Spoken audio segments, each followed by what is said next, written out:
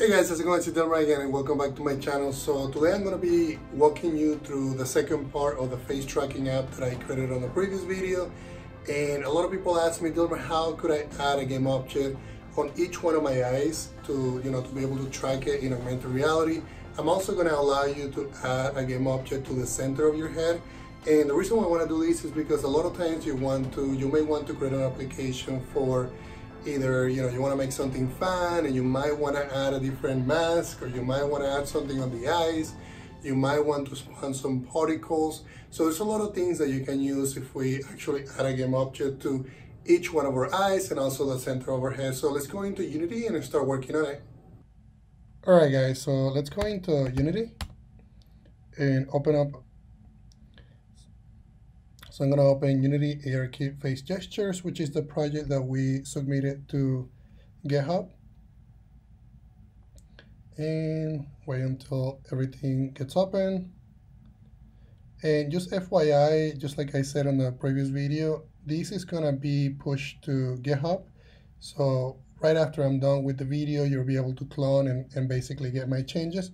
So if you remember when I play this, we were capturing expressions, and the expression manager is the one that is responsible for tracking what expressions, what kind of blend shapes make up an expression. So in this case, I have a snarl, which is a expression configuration, and it's a scriptable object, and the snarl has different components. So I call these ones blend shapes, and they have different ranges. So it has a minimum, a maximum, and also a detection count. So what I want to do here is I also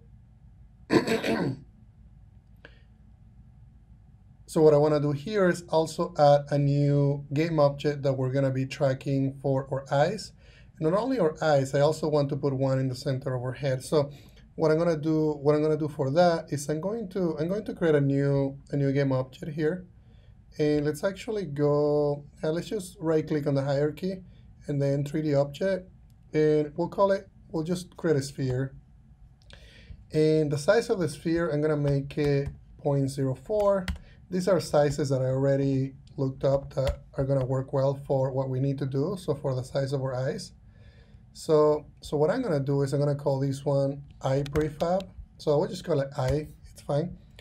And then we're gonna create a new folder under assets. And I'm just gonna call it prefabs. Then double click on that folder, and then we're just gonna drag and drop our eye. And the other thing that I'm gonna do is I'm going to create a new material, because that material just looks a little boring. There's really nothing to it. I'll just call it eye. And then also let's create a new folder, and then we'll call it materials, just to keep everything organized. And I'm just gonna drag and drop that material into the materials folder. And we can give it, let's see, we can give it just, I don't know, maybe a yellowish color is fine. And these are just placeholders.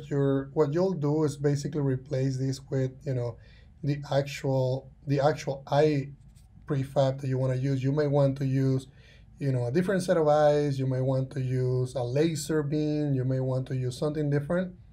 So, and then I'm just going to enable emission, and let's see, so we can make it a little brighter. I think something like that will work. And then I'm just going to drag it and drop it into the eye prefab. And let's go into our eye. Actually, let's do it this way. There we go.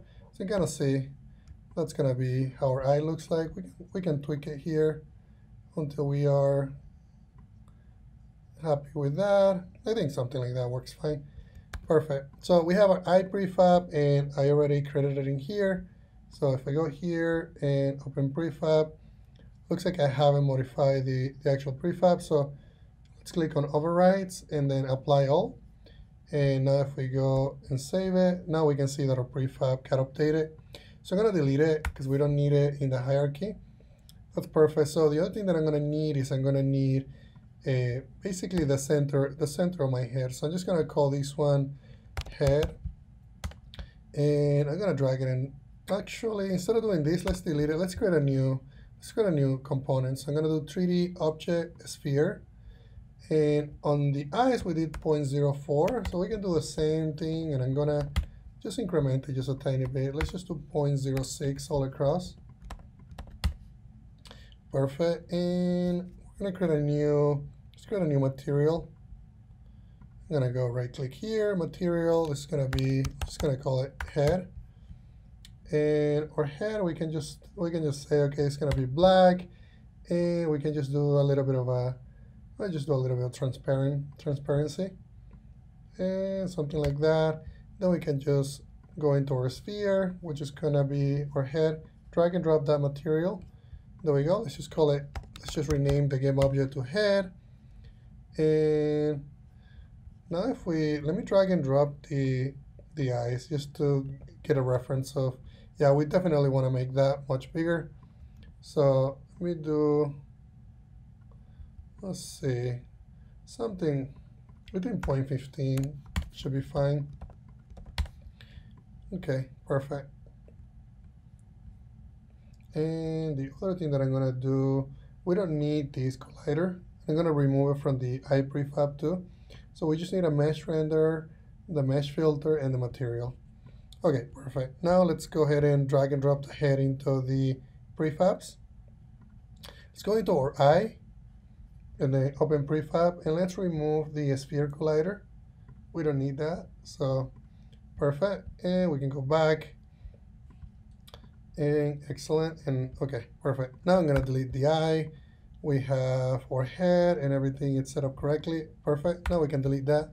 Perfect. So we're ready to basically associate these with the areas that we want to put those in augmented reality. So what I'm gonna do for that is I need to create a couple of references. So I'm gonna open my expression manager. Just resize this so you can see it. And what I'm gonna do in here is I'm gonna add two new variables. And this one is gonna be private. And then we can just say game object.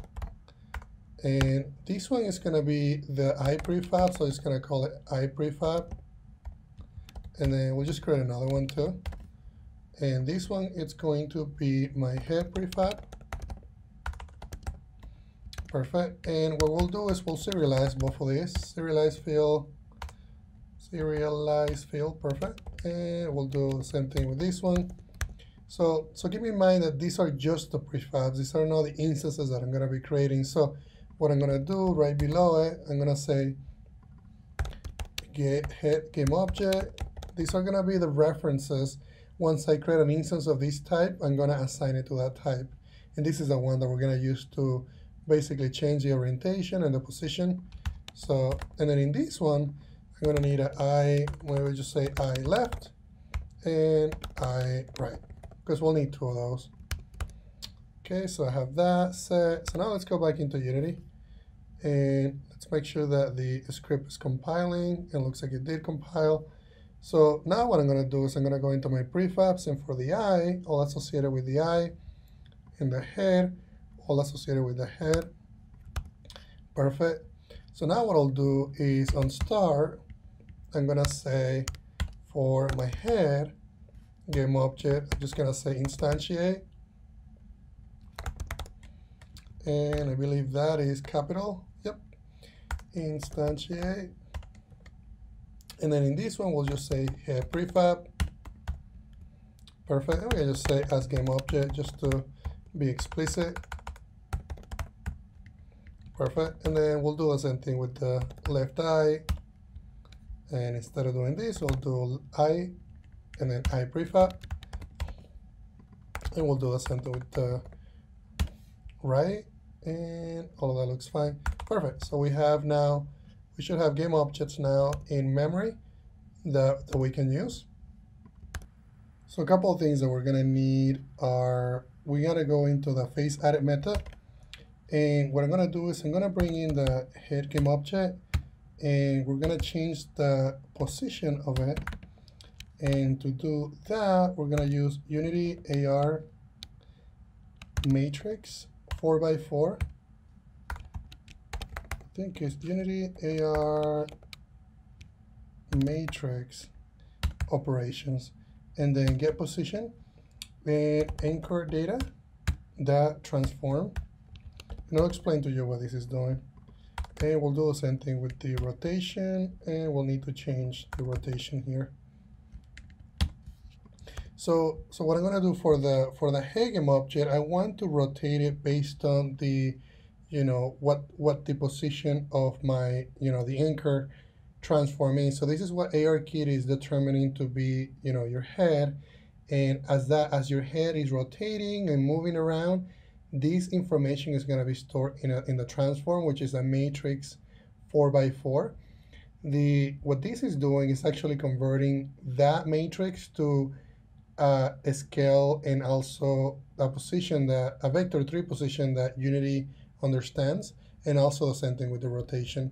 So this is how you can move. You can set the position of the game object based on the anchor position that ARKit is sending, and the same thing with the rotation. So this is going to be for the head. We can just say head position and rotation, and we'll need to update these as well in the face updated, because we want to get that updated not only when we add an anchor, but also when we update an anchor. So, and that's fine. And then face remove, we don't need to do anything with that. So we need to do something similar with the eyes. So we'll just say eyes position and rotation. We can in fact move this into a method. So we'll do that right after I'm done with this. So for the left eye, we'll do the same thing. We'll do eye left transform position, and instead of doing just transform, we also actually have left eye pose. And if you look at this should also have the position, and that's actually a vector 3, so we don't need to do the conversion there.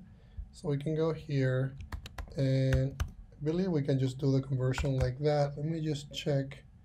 We also have a rotation. So I'm gonna check just one more time just to make sure. I think these are properties that already were converted. Yeah, it looks like they were. So we can just do that because those are vector 3 already. And I can do the same thing with the rotation. So I'll just do, instead of position, we'll just do rotation, and that's for the left eye.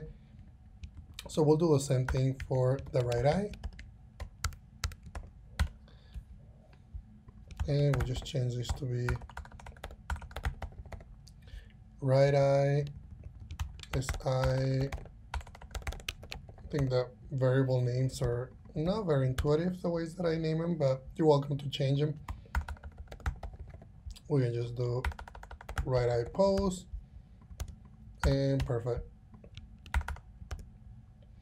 And okay, and then we'll do the same thing.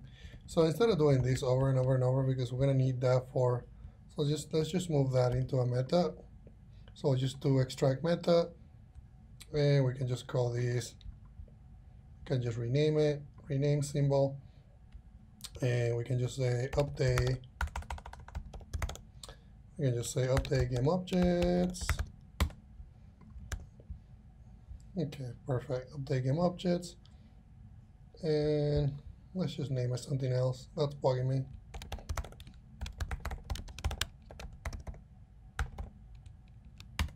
Okay, at least I know updating the position and rotation. Okay, perfect. And all right, perfect. So now what I need to do is we're calling that from the face added, but we also need to call it from the face updated. So I'm just gonna go here, paste that method name, and we can move this private method, and let's just move it all the way to right after the face remove. So, and we can remove, oops, we can remove, let me go back up. We don't need all that spacing, we don't need that. Okay, so what's gonna happen when the anchor gets added, which we're gonna be calling the face added, we're going to get the anchor information from ARKit, and then we're gonna change the position of the head game object, the rotation of the head game object, also the left eye position and rotation, and right eye position and rotation. Looks like we are accessing the right values, and perfect. So that's basically everything for setting up our prefabs and the game object. So let me show you how this looks like when you run it on your phone. All right, so let's open the face gesture app and I'll show you how this looks. So you can kind of see that that it's basically tracking my eyes. I can move around, just lift my hat so you can see. You can see that my eyes are, and then the center will be the mask. So those are placeholders, like I was saying in the video, that you can use to replace it with actual objects. You can use, any kind of 3D models that you like. You can change the eyes. You can use, even particle effects, like I was talking to you about. So that's basically everything that I wanted to show you in this video. I'll be checking in the code and submitting the code to GitHub so that you can clone it or download it. Thank you guys.